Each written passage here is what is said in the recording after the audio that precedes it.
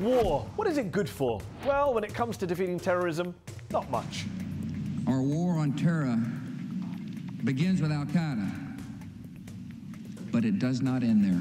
Ah, the good old war on terror, which started with such grand ambitions. Yet after 14 years, $4.4 trillion, hundreds of thousands dead, is the world any safer? Has the war been won? Not quite. Between 2002 and 2014, the US government estimates that deaths from terrorism went up by 4,500%.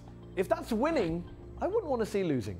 Take Iraq. Before the invasion in 2003, there were no recorded suicide attacks in that country's history. None. Since 2003, 1,892 suicide attacks, killing almost 20,000 people. One al-Qaeda strategist went as far as to say that the war in Iraq almost single-handedly rescued the jihadi movement. You may have heard of ISIL. It didn't exist on 9/11. Just saying.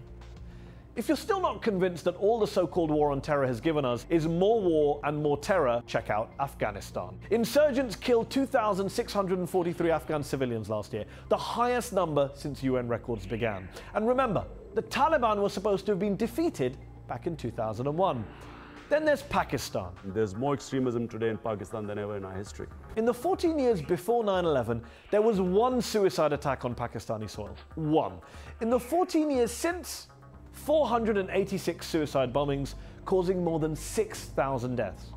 And the story is tragically the same in Somalia, Yemen, Libya, Nigeria, and Syria, where the situation is now so dire that you'll never believe who the former head of the CIA has apparently called on for help against ISIL.